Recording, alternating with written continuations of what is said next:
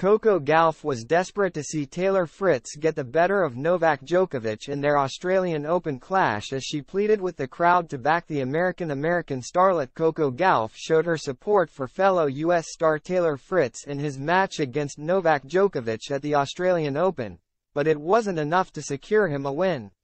The U.S. Open champion was clear about her patriotic stance, revealing she would be rooting for her countrymen. Gauff was hopeful that Fritz, currently ranked world number 12, would continue his successful streak down under. Noticing a surge of support for American players at the Rod Laver Arena, she encouraged the crowd to back Fritz in his quarterfinal match. She expressed her excitement about playing in a packed stadium and seeing many American flags, saying, "Yeah, it was really great to play in a packed stadium today. To be out here, a lot of American flags. I think Taylor Fritz plays next. So hopefully you guys can stay and cheer for him." She also asked the Melbourne crowd to set aside their admiration for Djokovic for one night, adding, "I know you guys love Novak in Australia. I love Novak too, but I gotta go with my countrymen. So hopefully those flags can stay out here for the next match." Despite a tough battle, Fritz couldn't overcome the 10-time Australian Open champion's skill over the course of the contest. Djokovic won the first set, but the American star bounced back in the second before the 36-year-old clinched the win with two more sets.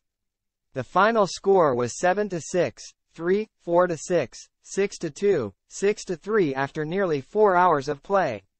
Djokovic admitted, "I suffered a lot in the first couple of sets, due to his high-quality tennis," before going on to say, "It was really difficult to find the right timing. It was really hot while the sun was still out. We all know Taylor has got one of the best serves in the world. I knew the kind of a threat he poses when he serves on such a high quality. Conversion of the break points was really poor, but I managed to break him when it mattered." He added, "I think I upped my game midway through the third set all the way through to the end," while also acknowledging, "He was suffocating me from the back of the court. I was always on the back foot. Thankfully, I managed to break him when it mattered in the third and fourth sets." On the other hand, Fritz seemed pleased with his performance against the Serbian champ, despite not being able to beat him in their 9 encounters.